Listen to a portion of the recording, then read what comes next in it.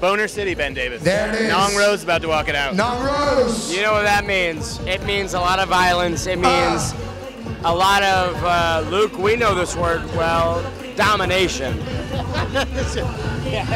I do enjoy getting dominated from time to time. But in her appearances here, Nong Rose has been the one that's gotten dominated twice. She's yet to secure a win in the dojo. But she's still confident.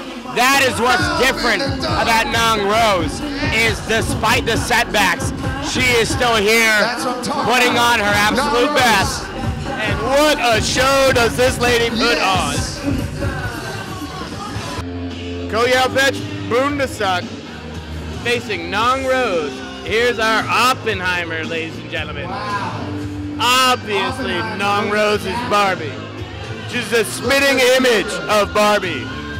This guy's not so Cillian Murphy as Nong Rose is Margot Robbie, but he's playing the part. Doing his best. He looks like Clark Kent. We'll see if he can punch like Superman, Luke. Do you think this man has ever worn a tie before, or a suit or a jacket? No, never. First, fighting out of the blue corner.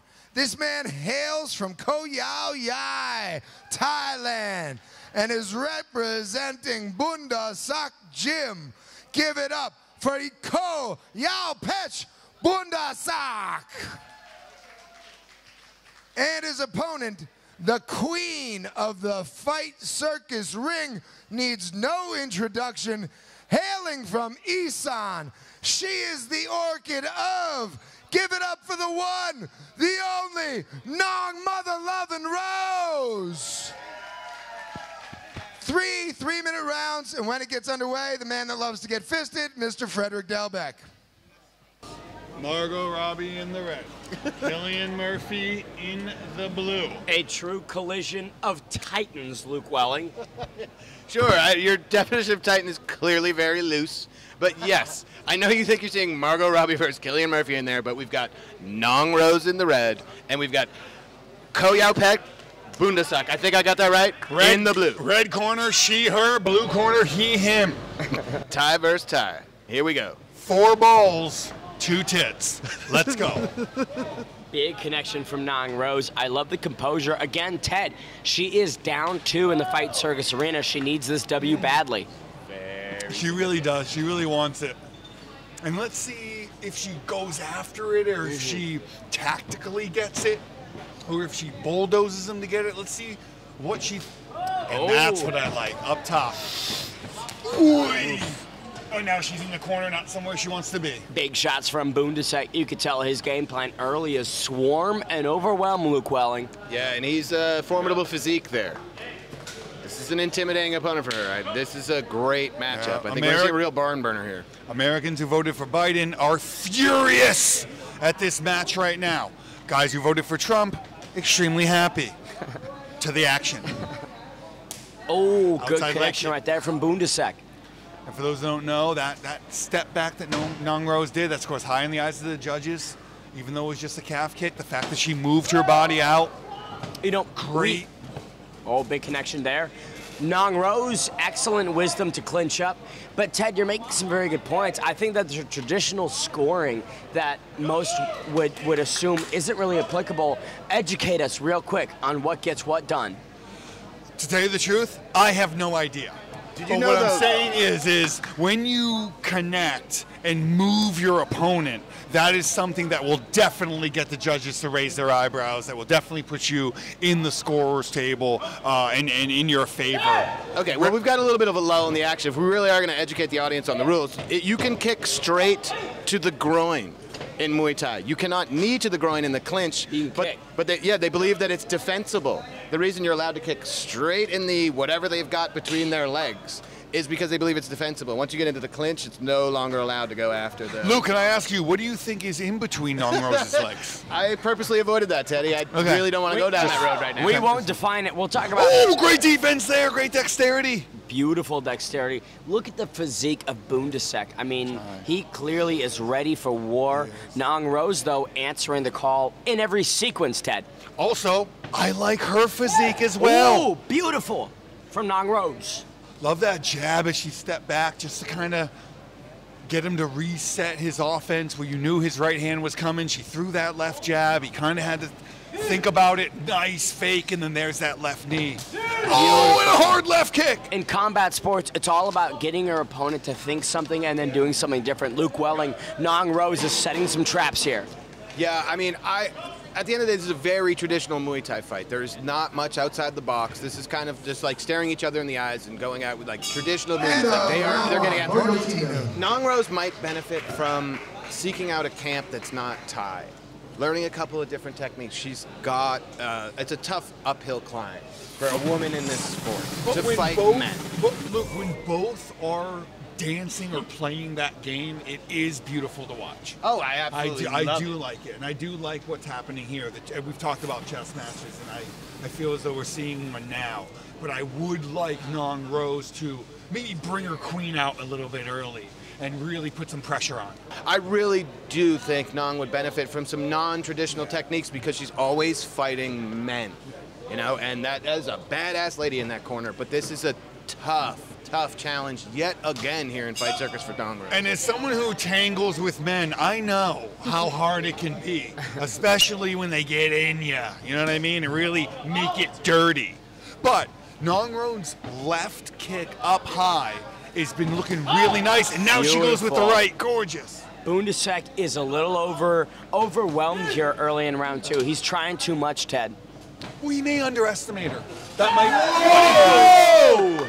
And in true Fight Circus fashion, we've had some people go through the ropes. But that's great for Nong Rose, right? That's Bundesek getting overwhelmed, getting overcalculated, Luke Welling. The tenor of this round is different. She looks like she's figured out a few things from the first round and has found her ways in. She's very calculated.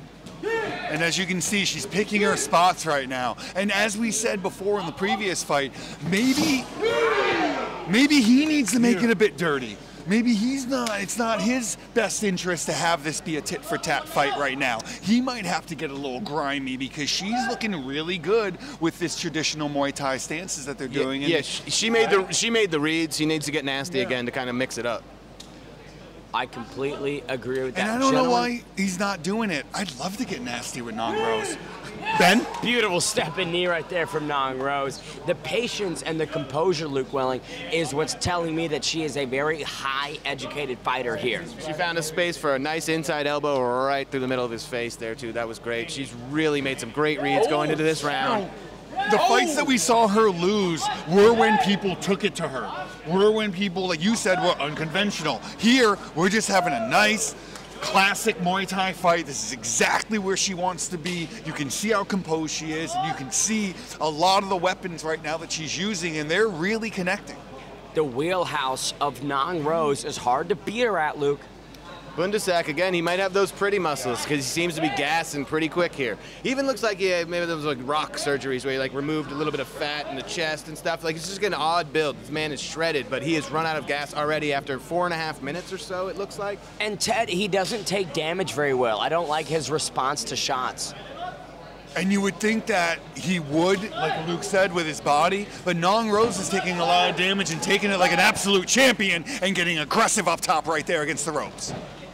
Way to control the distance, Nong Rose. Let's see what she does here. Is she going to attack first or is he? I feel like she will right now. I agree. Pause at him real quick. Where's that right leg, Nong Rose? Show me that right. Oh my God! Think about the pendulum. Oh. And she brings him down, Ted. Great step in, right hand heater from Nong Rose. Didn't quite find its place, but then the trip takedown, which is entirely legal here in Muay Thai, was amazing. Now that right hand is firing for Nong Rose. He takes him down again, using his weight and momentum against himself. Very intelligent. This is the game Nong Rose wants to play. This is the game that the other fighters can allow her to play. And you know what? Right now, in my position where I'm sitting, I like seeing what she's doing.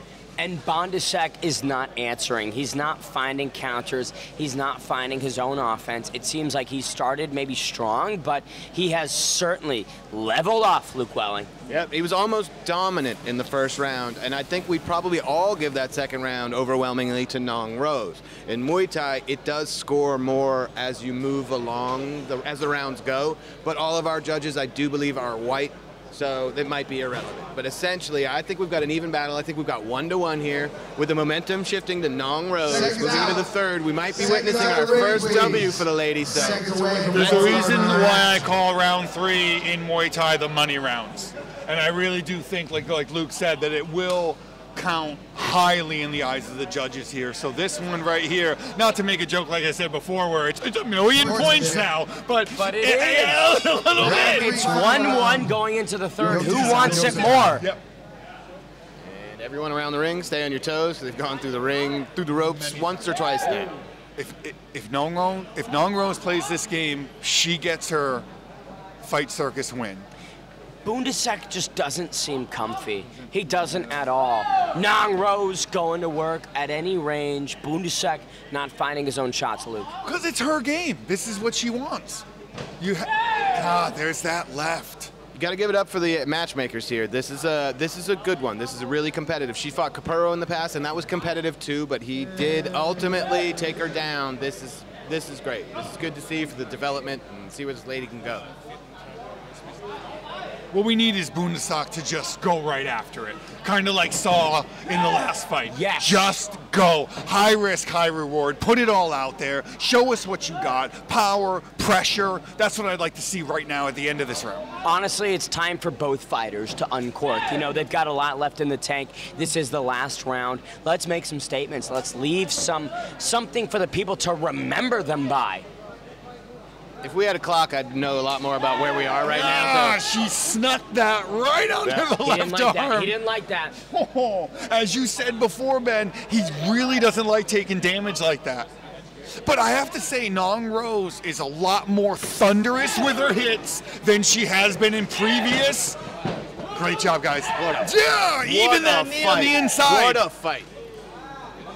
She's not only precise, she's more powerful than I've seen her in her past 2 fights. And absolutely. Credit to Bundesek for staying in here and wearing this damage, but the optics are just not looking good, Luke. Yeah. Ooh,